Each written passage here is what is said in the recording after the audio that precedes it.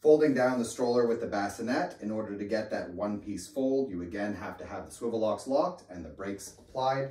You want to push back your canopy, and you want to grab that positional adjustment trigger and pull the bassinet down into this angled position so that it lines up with the handle.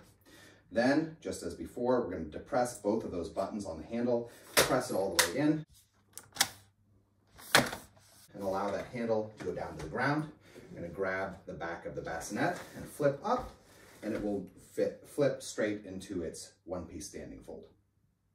To fold it up again, I'm just going to lift it until it all locks into place, and then pull that bassinet up into a flat position again.